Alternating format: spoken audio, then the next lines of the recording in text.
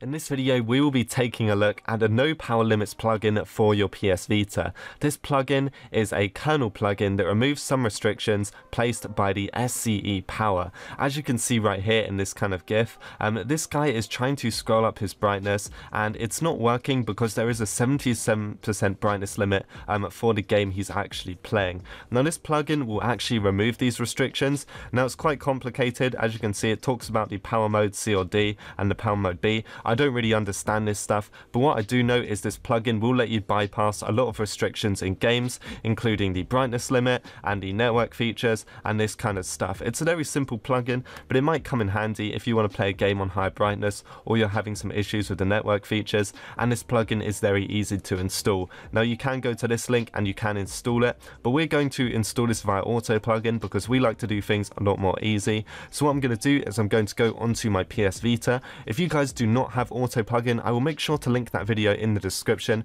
There is also an article about it on Wololo, and just to note, some people say the PS Vita might get quite a bit hotter, especially on the new PS Vita, so the kind of like slim one. So yeah, I'm going to go ahead and install this using auto plugin on my PS Vita right now. We're going to test out a game, maybe like God of War or something like that. So let's go and install it and let's see what happens. So the game we're going to test out is this one right here. It's called the God of War Collection. So this game normally has these issues. It has the 77% brightness and it also has the network error. Now I know the fat PS Vita, like the old one that I've got, I know this can get the network error.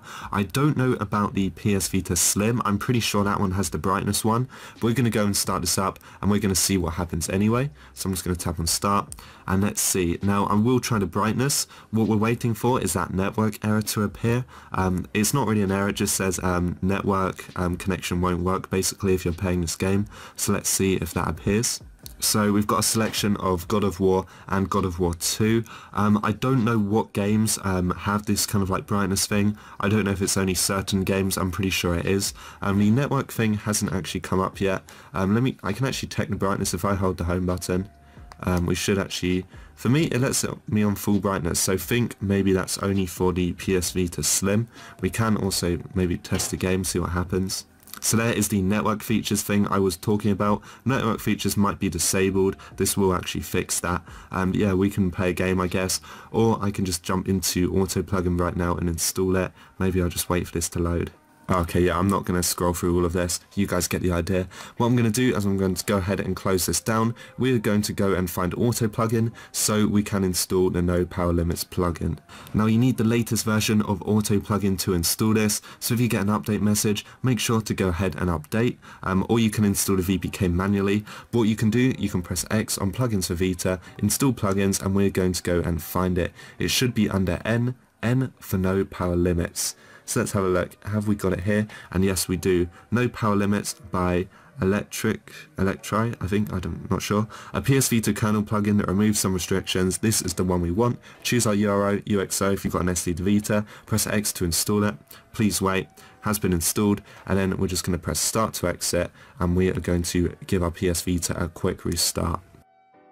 Okay guys, so what we can do once it's restarted, you can run your custom firmware again, or of course if you've got Enso, don't worry about it.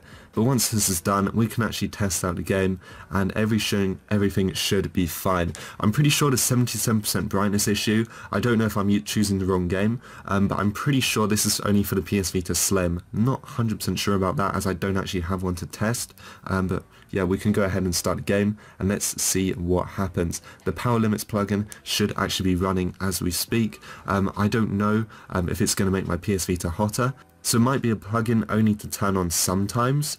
Yeah, I don't know. We're just going to start this up anyway. Okay, so then I can choose a game. Maybe I'll choose 2 this time, and we can actually open up the settings and see what happens. So I'm just going to hold the home button now. Normally when I hold the home button, I guess it says network error, or is it on this screen? I can't remember.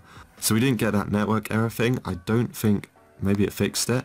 So that did lag a bit, so I'm guessing now full brightness would work and no network error anymore. So there you go, that is how you install a plugin, that is how you fix the network error and the 77% brightness. If you're on the PSVita Slim. Now I might have a brightness plugin enabled, to be honest I can't quite remember, but it seems to work anyway. So if you guys enjoyed this video, make sure to like and subscribe, and I will see you guys in the next one.